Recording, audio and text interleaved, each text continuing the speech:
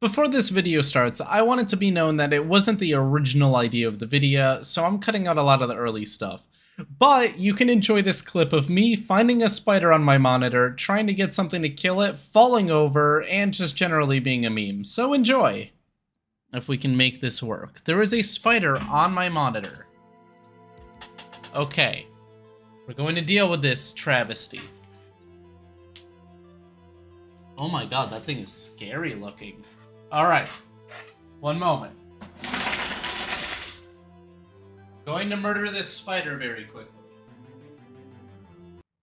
Damn, that a nasty boy. Ah! Ah! I forgot that my green screen was on the ground. Let's redesign this.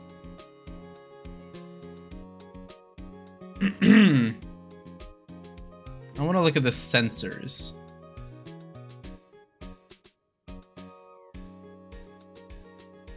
So this sparks when there's a nearby particle with a greater temperature than itself. Which is cool. It's very helpful. So if you have that, I'm not 100% sure how pistons in frame work. But I think it's time for me to learn. I believe using P-silicon with piston will push in the direction that it got sparked. I could be wrong, but that's why we're going to test. Let's just go ahead and get a piece of gold in front of it. Interesting. Must be at least 2 blocks long. Oh. I see. Is that our problem? Yes.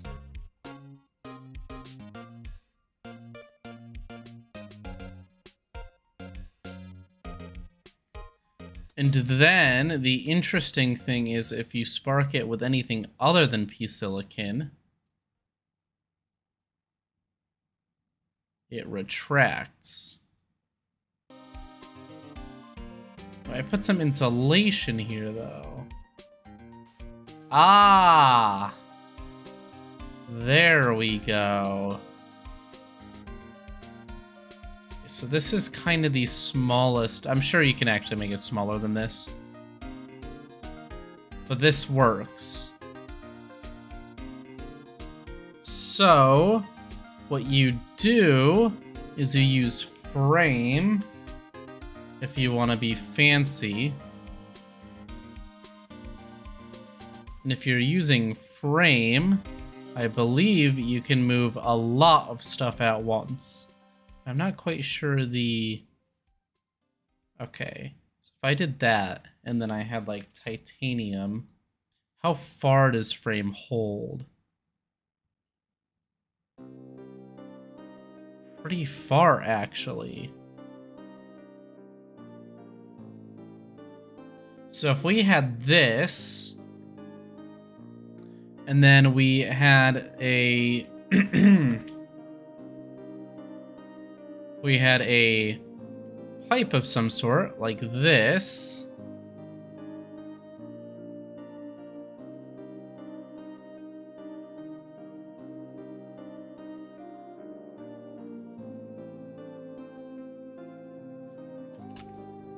We had this, and then we had insulation. Would that push the entire thing?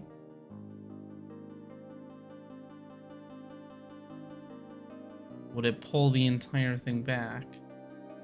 Very interesting. And just for sake of speed, we go ahead and just manually heat that up. This water is nice and warm, but we can cool it down because all we have to do is power this. Now the titanium is allowing the cooling ability to come through and freeze it. But now we can click this to stop cooling it, or we can start cooling it again, or we can stop cooling it again. This is a temperature control system, and we can set this up to cool it when it heats up. How do we do this? Well, let's go ahead and get a sensor. If we get this temperature sensor, and we put it in the water here, right? We can make it so that if the temperature is greater than, say, 200 degrees, it'll kick the cooling on. Okay, good. So we'll use this knot.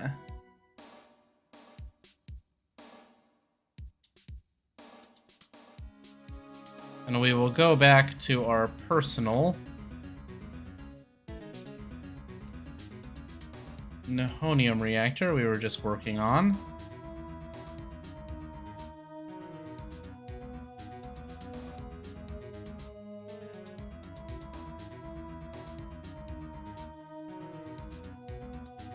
Okay, and that means that this should pretty much... Okay, we need a little bit more space here now.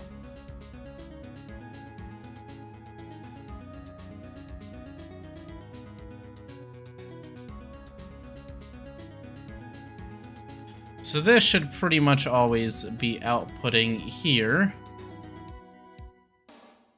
to the close instruction.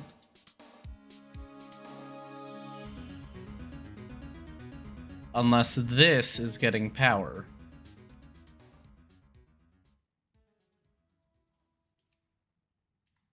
Alright, that is the hope at least. So, let's see if it works. If we heat this up, and it starts to get over the specific temperature,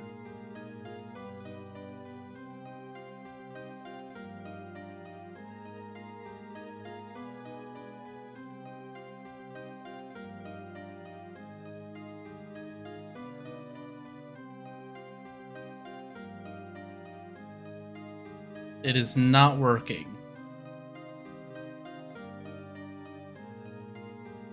This is going, but it's not turning it off. Is it because of this?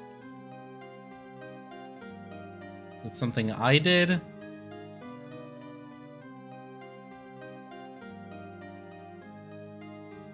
Uh-oh.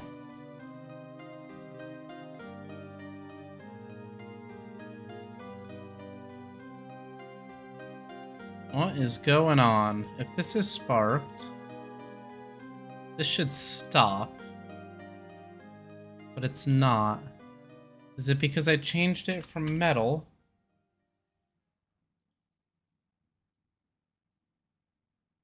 Was that metal before? Oh shoot, yeah. It has to be metal. I don't quite understand why. But that's working now. Let's try this again.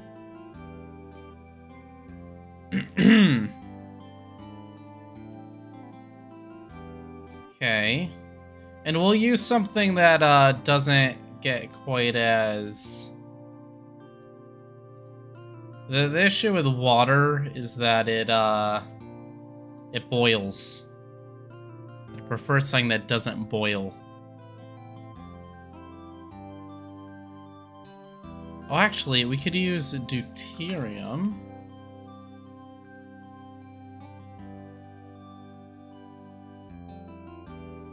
Because that would also have the added benefit that it actually gets larger as it gets hotter.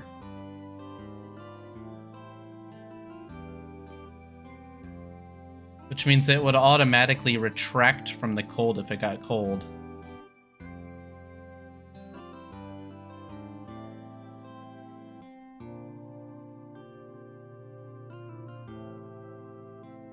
And look at that. When it gets hot, it opens up that cooling system.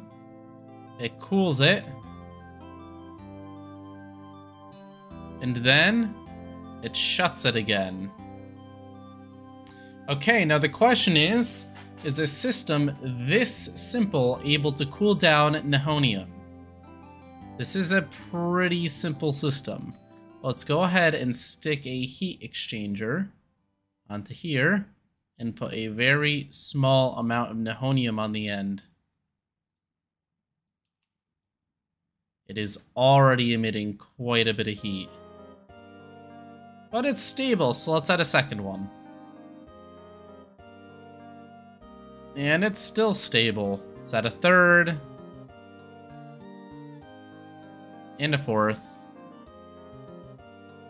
And dare I say we add a fifth. This is now at a very high temperature, which should be passing on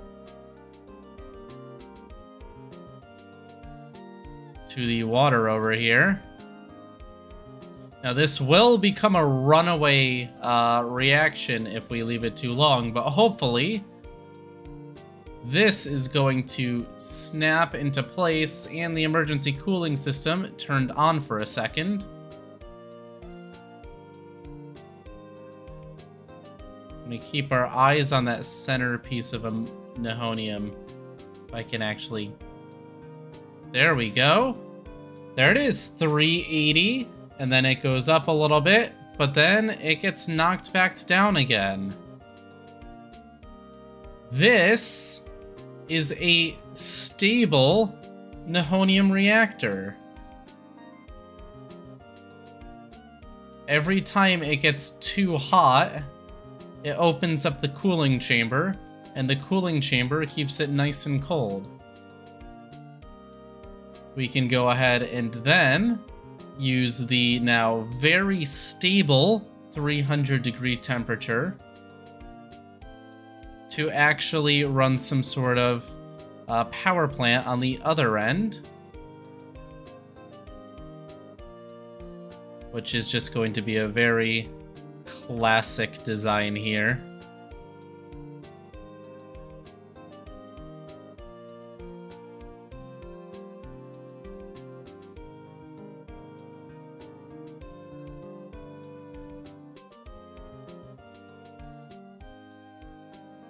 I'm not going for art points.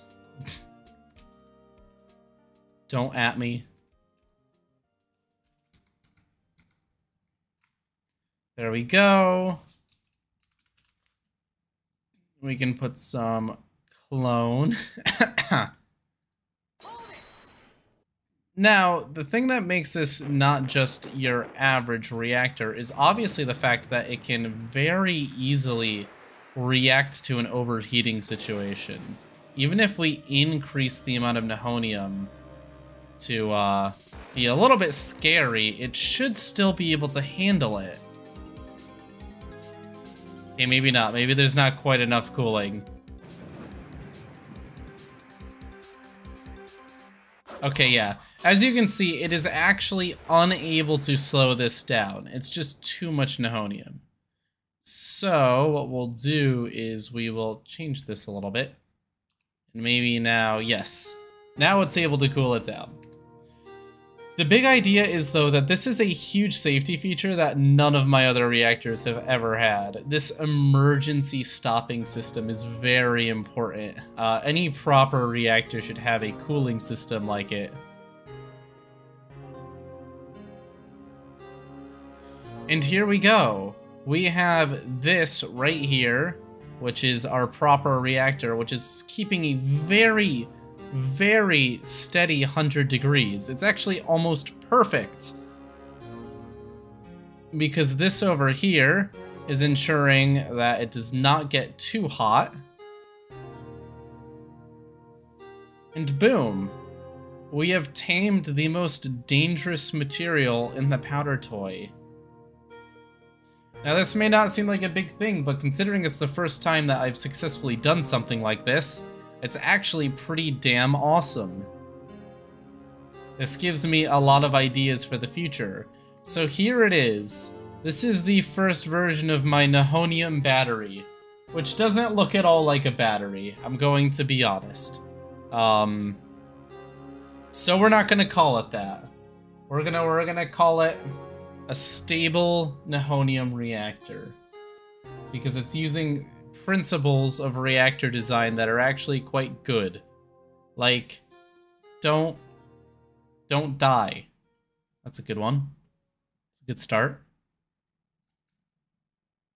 Yeah, it is stable. We could actually add more cooling to this, give it a little bit more capability to cool down faster, and it would be able to handle a larger amount of nihonium.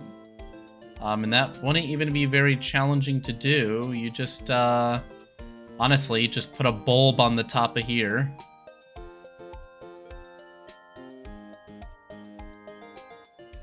And use a whole lot more freeze powder.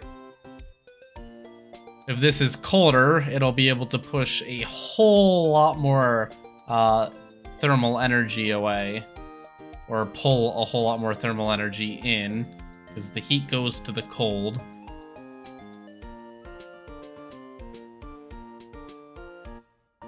And I think with that additional amount of cooling ability, we should be able to increase the amount of nihonium. I think.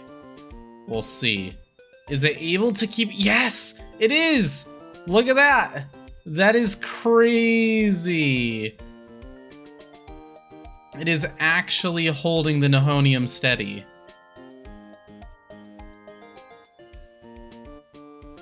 Barely, though. Wow. Uh-oh, it's going up. It's going up. Okay, it's not quite enough coolant. It's not quite enough coolant. We'll expand it further. This is very cool, though. I get it cool because we're freezing things.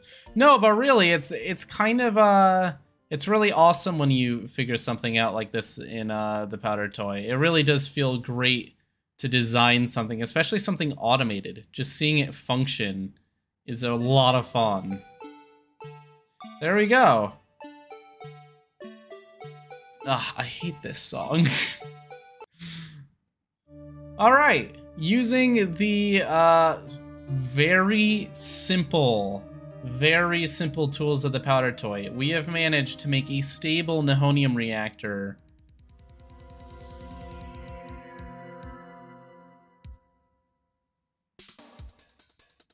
Me looking at the temperature actually going a little bit higher than I would have liked.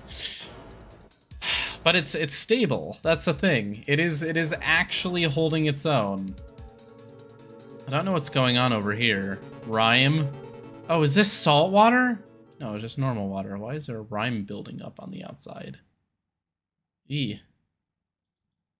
Let's put a little bit of defense against the water, which is flying out. Jeez. Anyways, it works. I'm very proud of this. Control rod behavior is extremely important because I'm gonna start designing far more technical systems, because I feel like that's higher quality saves or something I need to do. So, thank you all for watching. Leave a like and subscribe if you enjoyed learning with me, and I will see you all next time. Peace out. Thank you all for watching. Now that we can make moving objects, let me know down in the what was that? Down in... Can I even speak? Down in the comments below, let me know what you want to see me make next. And end credits gang, thank you for sticking around, thank you for watching, and make sure to like and subscribe as well. And share the channel. It helps me out, it helps you out, it makes you feel like a good person, you know? Love you all.